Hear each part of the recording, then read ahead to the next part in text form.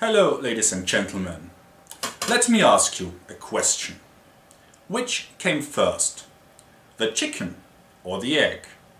Well, I know what you're thinking. That's a stupid question, and we already know the answer. But do you? Because you see, every egg has the property of having been laid by a chicken, and every chicken has the property of having hatched from an egg. So which came first? In fact, the only conclusion one can draw from this regression is that there has to be an original chicken, and that this original chicken was created by the deity of Bronze Age desert dwellers on a Friday 6,000 years ago. Well, that's essentially the argument Inspiring Philosophy made in his last video. Because if we were to use one particle to collapse another, what was used to collapse that particle? And so on and so on. It was Niels Bohr that pointed out we cannot specify the wave function of an observed particle separately from the other particle that is used to measure it. In other words, the wave function of a particle cannot be unentangled from that of whatever is used to measure it, and so on and so on. Basically what this means is when one photon is measured by another, they entangle. If one particle measures another, it inherits part of its wave function, so to speak. And that particle, which is supposed to be measuring, cannot be fully explained without what it is measuring. So you need another measuring device to collapse that initial measuring particle to a definite state. But then you need something else to collapse that measuring apparatus as well, and so on and so on. This creates a chain of material objects in a superposition of measuring, which is known as a von Neumann chain. Since quantum laws are what truly describe all material objects, some other particle or measuring apparatus is always needed to collapse the next one in line.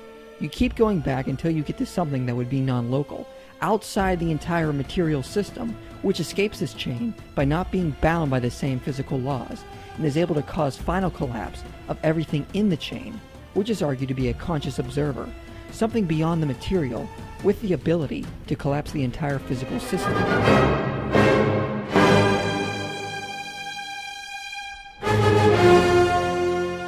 So just like in the egg or chicken problem, Inspiring Philosophy presents a chain of events, each event having the property of being preceded by an event with the same property. This of course leads to a regression, and this regression requires a starting point. 2,300 years ago, the philosophers concluded that the starting point for their egg and chicken regression has to be a god. Just as Inspiring Philosophy concludes now that the starting point for his regression is a god. A god, no less, that is described by laws that are not applicable to the universe. A totally unprecedented god. In fact, the only thing you can argue for, like in the egg or chicken problem, is an original chicken. A chicken that did not hatch from an egg. Or in your case, a measuring device that doesn't have a wavy nature.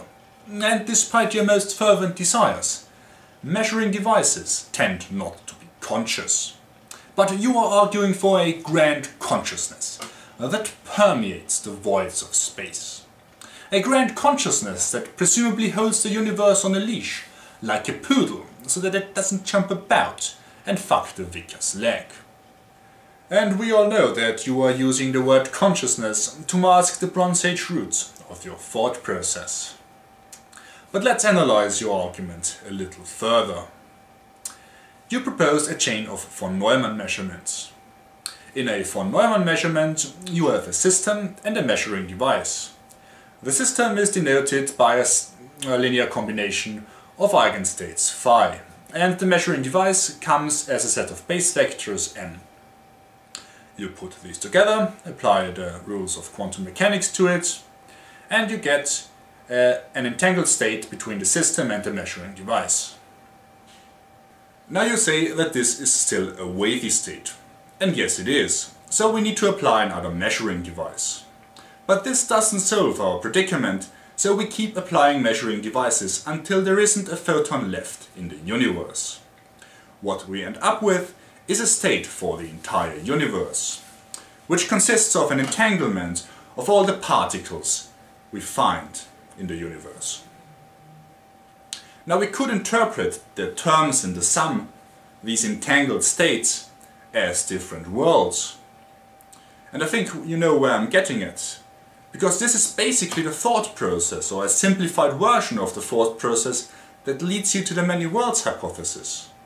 So if we consequently apply the rules of quantum mechanics on which you base your argument to your argument, we end up eliminating the measurement problem from inside the universe.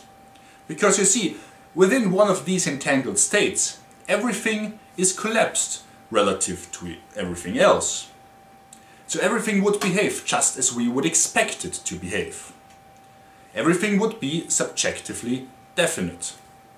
Now as long as these states don't interact with each other, we can't tell whether the sum has one term or whether it has many terms. If it has one term, the universe would be absolutely definite. There would be one universe. And in this case you could propose your God, or you could propose any other process that collapses an entire universe. Or we could have many states, and the universe would be subjectively definite. Well, at this point I really wanted to end the video, probably with a sincere application of derogatory linguistics aimed at inspiring philosophy's tendency to willfully misinterpret quantum mechanics. But no.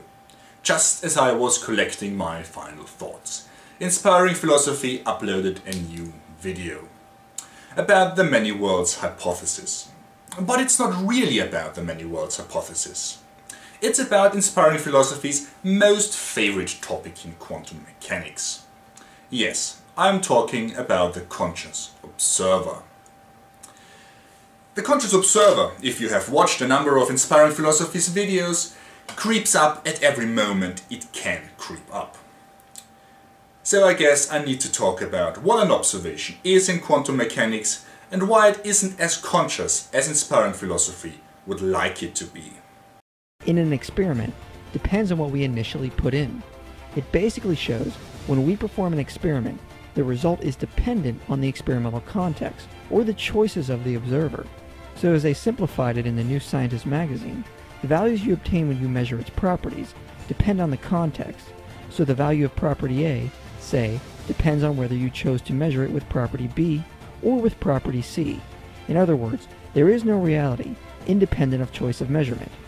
Rosenblum and Kuttner point out in the basic double-slit experiment, we select what part of nature to probe and therefore choose one set of possibilities over another. If this is the case, then it is hard to deny that reality acts independent of our choices. In almost every video about a scientific topic, Inspiring Philosophy will at some point remind his audience that consciousness is a fundamental principle of the universe. That the universe is somehow shaped by pure consciousness, which is remarkably similar to Deepak Chopra's argument for quantum healing. But I would disagree.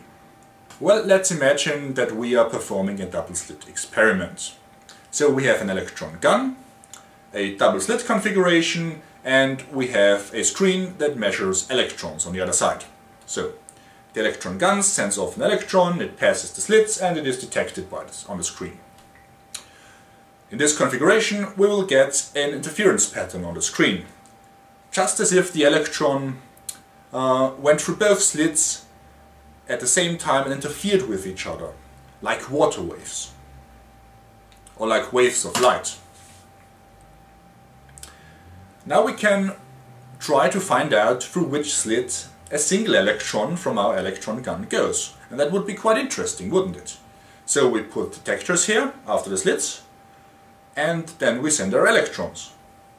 If we do that, the outcome of the experiment changes dramatically. Instead of the interference pattern, we'll get two lines of electrons behind the slits. So the electron, just like a billiard ball, travels through the slit and hits the detector. Travels through the other slit and hits the detector. In fact, this is the outcome we would imagine if we were living in a completely classical world. So we have two configurations and two different outcomes.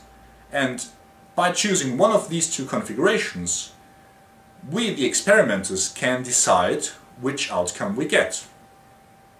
And if you don't think of this about this too hard, you might come to the conclusion that yes, our conscious decision is what decides the outcome. But what if the cat somehow gets into the laboratory and it disconnects or it switches these detectors off? And we actually wanted to measure, well, the electrons directly behind the slits, and the cat switched our detectors off. So what will the outcome then be? In fact, the outcome will be an interference pattern.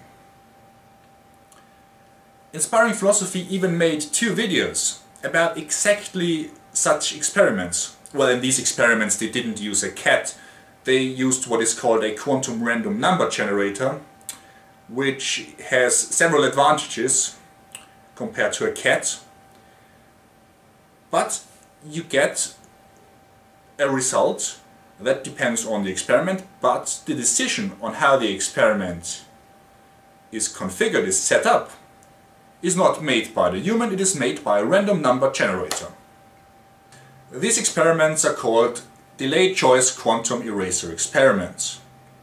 And what scientists want to do in these experiments is they want to test the properties of entangled particles. Entangled particles, if you have an entangled particle pair, and if you change the property of one of these particles, the property of the other particle in the pair will instantly change in a similar way. So these particles seem to communicate.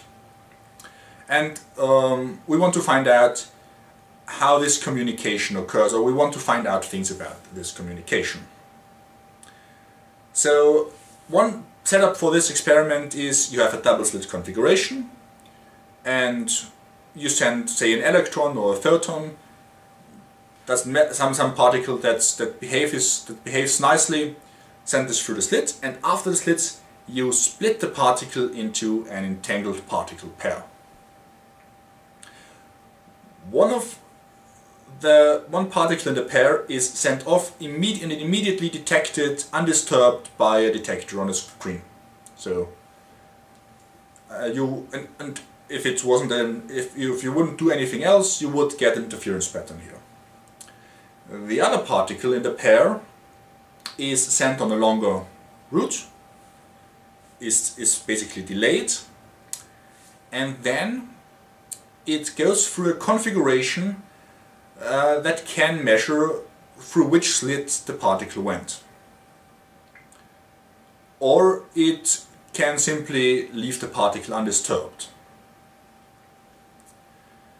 And what scientists want to find out is whether the result of this particle, of the particle that is measured immediately and undisturbed, depends on whether the information about which slit the particle went through is measured at the other side, or whether it is not measured. And the important bit about this experiment is that they want to test out local hidden variables. So a local hidden variable, for instance, would be, so if you have your undisturbed measurement here, and say you want, on the other side, you measure the information, you measure the path information, it's called path information. So you get through which path the electron goes through. So the electrons at the point where the electron is split into an entangled pair, the setup of the experiment is already defined. And so the setup of the experiment could be some local hidden variable that the electrons know, for lack of a better word, and then they behave accordingly. And scientists want to avoid this because they want to test whether local hidden variables exist. So this decision on whether to measure through which slit the electron goes or whether to leave the delayed electron undisturbed must be made randomly. And the best form of random number generator we currently have is a quantum random number generator. And in fact, if scientists perform these experiments, they find that when